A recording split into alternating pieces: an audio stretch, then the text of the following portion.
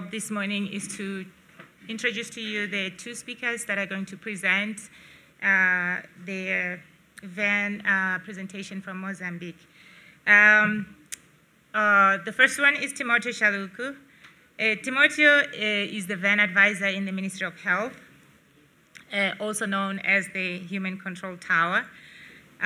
Timoteo holds a degree in computer science, and he started his career in the IT world, but he quickly realized that he could actually apply those skills in monitoring and evaluation, and so he joined the NGO world. He's been working, he's worked with several NGOs, including Village Reach in the past, and then he went to other NGOs, but came back to take this position that is funded by Village Reach in the Ministry of Health. He's currently also doing his master's degree in public health, and has also published several research papers. Dr. Ramos Mbowane is a medical doctor. He is a chief medical officer in Nyasa province. And in his position, he coordinates and manages all operations in the ministry, in the province. And yesterday I talked a little bit about Nyasa, and Nyasa is one of my favorite provinces, in the sense that when we talk about VAN, because that is where I actually saw how VAN can actually change things. In the leadership of Dr. Mbowana, we have seen this province that was one of the worst performing indicators in the country, moving forward with improvements because of them viewing data every month and applying that analysis into their work.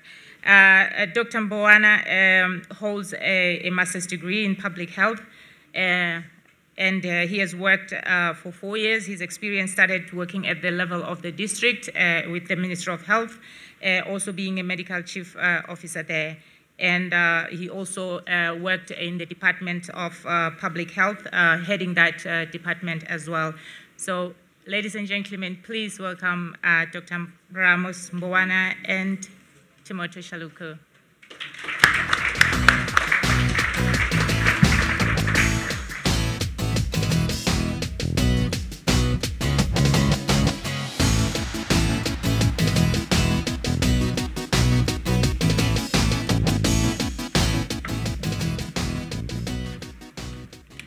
So good morning, everyone. Yes. So thank you to be here presenting the story of VAN in Mozambique. English sometimes is a challenge. My first language is Portuguese, so sometimes you'll find me reading, trying to explain the slides. So I'm sorry for that, and I hope you understand.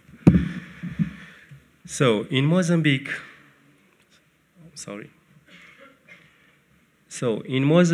with the technical support of Village Reach, the Ministry of Health is implementing a dedicated logistics system, which stands for a DLS, which stands for a dedicated logistics systems for vaccine distribution. And generically refers as to informed push model. So this model, So this model involves a dedicated logistic professionals who deliver vaccines from regional level down to a service delivers level. So to be able to implement this model, each individual province has the authority to decide or not after a system design process has taken place. So this model is so streamlined, which also incorporates some VAN principles, provide us a clear data visibility, maintenance of right cold chain equipment, professionalized logistic workforce, and allows us to make decisions based on evidence.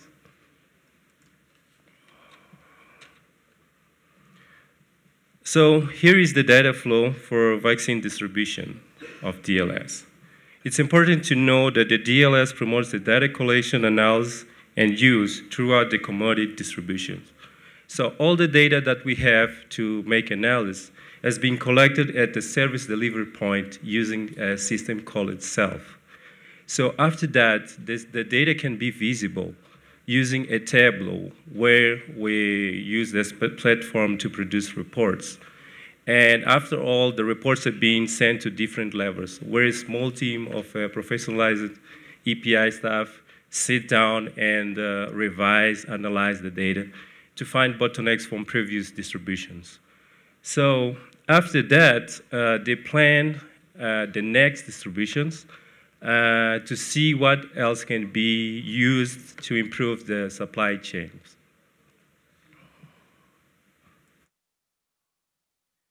So this is where the story comes from. This is the Nyasa province. It is in the north of Mozambique. It's the most sparsely populated province in Mozambique, with 1.7 million people, 16 districts, 171 health centers. And these dedicated professionals have to run a distance of 4,583 kilometers per month to reach all immunization facilities for distribution, for vaccine distributions.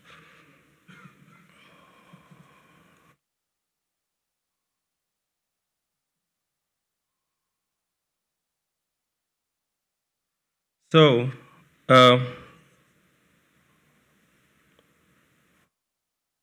it's important to know that when the dedicated logistics system was implemented in Nyasa province, the result data was not actively used, to improve the supply chain. The DPS has, by that time, limited data analysis capabilities, and we're not making a full use of the data by that time. We can see the graphs here that shows us that the performance of the supply chain was bad comparing how it is right now. So for some months we don't have data. We don't have data. If you see December 2012, we don't have data for that month. This was a result of not analyzing data, not paying attention on the data that the DLS was giving us.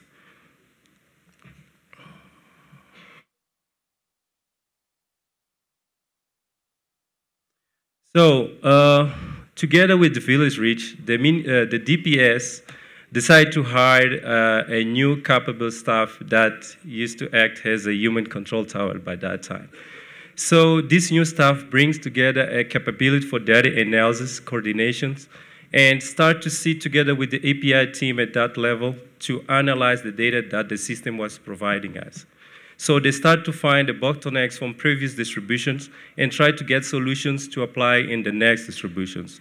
So with time, the supply chain face a market improvements and as a result of well-coordinated, well-prepared, based on data analysis. So the supply chain start to recognize a market improvement. So we can see that we have data for most of the months from the year of 2014 to September 15. So this map also shows us that before we introduced this new human control tower in this province, the performance of the supply chains at the facility levels was mostly bad. So we can see the red colors that indicates facilities. In the left map, we try to combine a different indicated metrics to evaluate the performance of each facilities. For that, we use number of health centers visited, number of health centers visited on time, stockouts, full delivered so far. So after we introduced this new human control tower in this province, we start to see some improvements. And if you can see the gradient color, that starts from red to a green colors. In the right map, we can see that some health facilities start to show some green color, which means that the performance has increased. So this was also a result of data analysis within the API team at that level.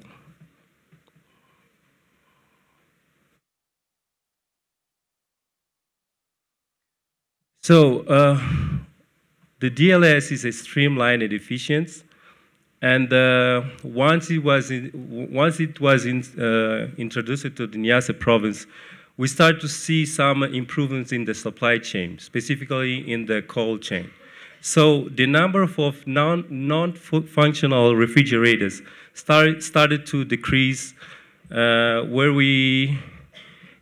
in 2014 we reached over a bit less than 10 health facilities with problems in refrigerators. But the most important thing was that with data analysis, the DPS level, with data analysis provided with SELF, the DPS level decided to include the CC technician, the cold chain technicians, to incorporate in the distribution strips. So this also allows us to have less non-functional refrigerators, because sometimes the problems in the health facility levels require the massive or technical support in terms of repair. So they decide to incorporate the CC technicians to these strips. So, sorry.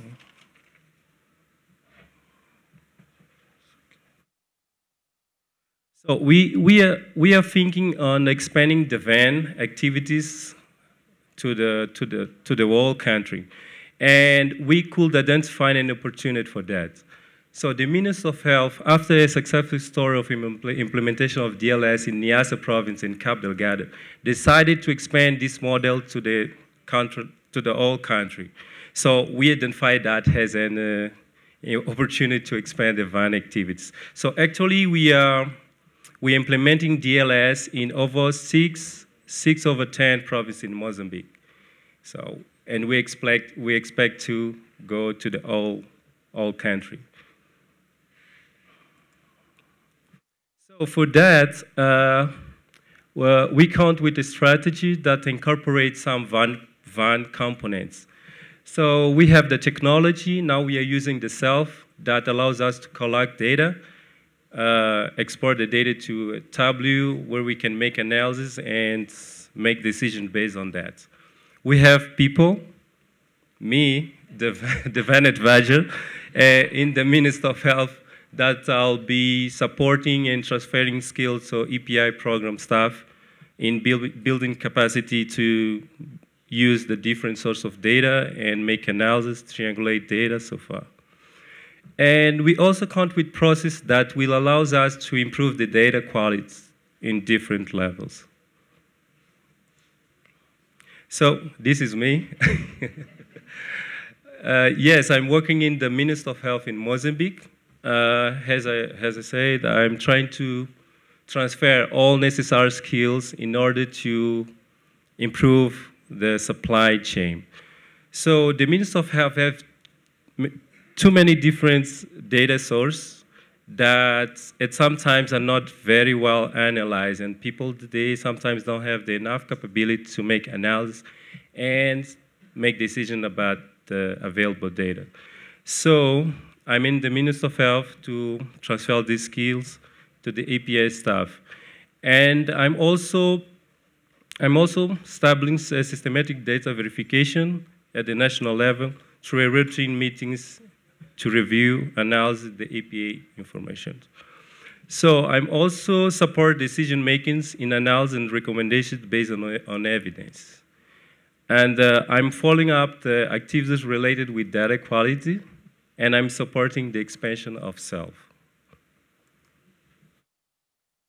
So, as a human control tower, I'm mostly based on analyzing, visualizing, analyzing data to make improvements.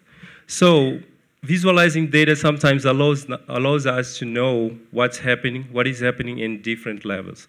So, with the SELF, exporting data to Tableau allows us to drill down to the very peripheral health facilities and find sometimes what's going on, in case of one of the indicators analyzed are not going according on what was planned.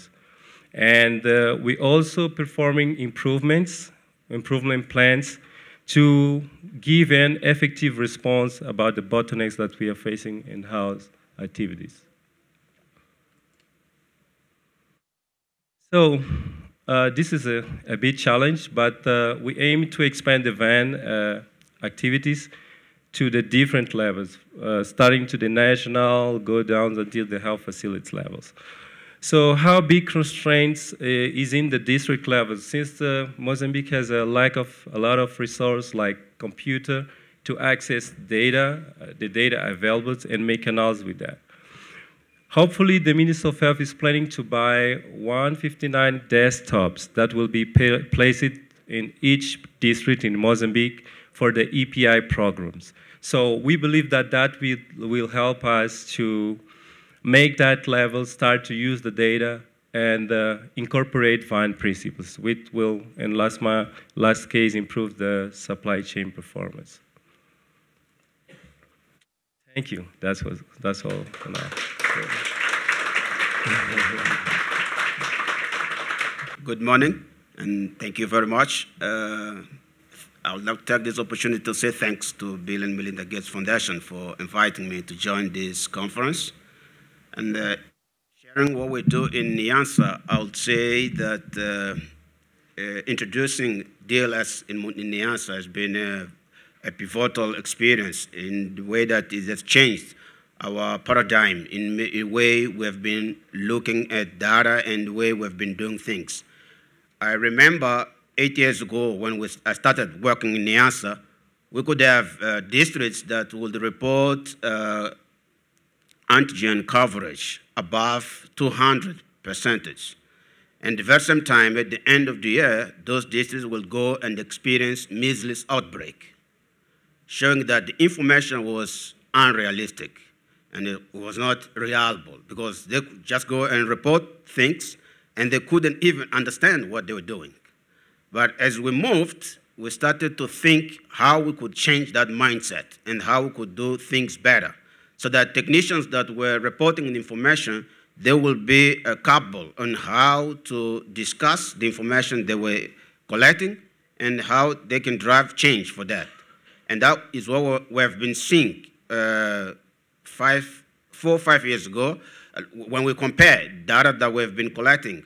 Health facilities are able to analyze the information they collect, and we have like regular feedback from the teams that Dr. Shaluko has reported that moved from Lishinga. Lishinga is the capital of Nyansa, and going back to the district in order to share what the information that has been collected, what does that mean?